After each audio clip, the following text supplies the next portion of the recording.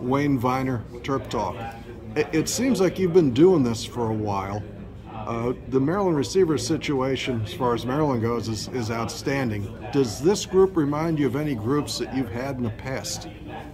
Well, each group has its own personality, but I would say that at UNC one year I had four guys, and all four went to the NFL. They were all different. One was a slot, one was a real tall guy, one was a medium-sized guy. So it was a very unique group, but all four kind of came in at the same time, very similar skill sets.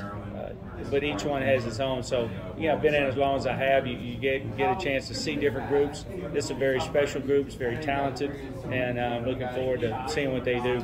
What attracted you to devote your life to being a receivers coach? Well, I didn't play it very well, but I played the position back in the day and really enjoyed it. My dad was a coach. He was a head coach for a long time. He played for the Redskins, Washington, whatever the name is now. We'll give you a pass on that. There you go. Thank you. I appreciate it. It was Redskins when he played anyway. Right. So, football's always been in my family. That's all I've done, all I've ever known. So that part of it, just getting hooked in the business and being around kids keeps you young. I've never worked a day in my life. It's been some long days, but I've never had to work a day in my life. And the experience you get with partnering with these young men is pretty unique. Hi, I'm Maryland wide receiver Rakim Jarrett. If you've been hurt in a car crash, people will tell you need a lawyer. But my mom says you need my lawyer, the Jackledge Law Group. Find out why clients, judges, and other lawyers call us the big dogs from the small firm. Every single lawyer at the Jackledge Law Group was honored by best lawyers in America. Hiring the Jackledge Law Group was the best decision anyone in my family has ever made, other than my decision to play football at the University of Maryland. At 855-BIG-DOG-1. Don't just get a lawyer, Get the lawyers. If you're hurt, listen to my mom and bite back with the big dogs.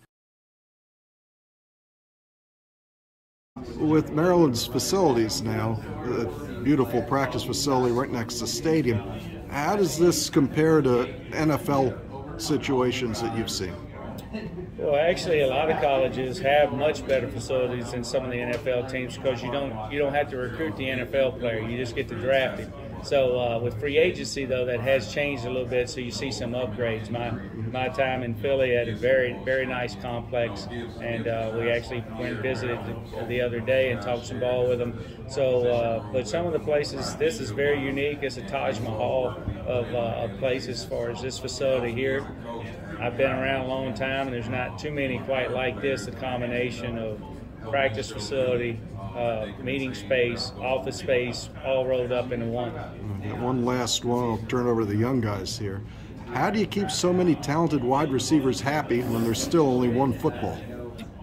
Well, I think that has to do with how many times you throw the ball and how explosive you are at offense. The pace that you run and the number of plays that you try to get. It's unique in that you can spread the ball around a little bit. There may be one guy that leads one game, one guy that leads another, but at the end of the day, at the end of the season, if they're in offense and they're being molded and being a complete player, they feel like they have a chance to go to the next level in a scheme like that and being coached by people who've been there.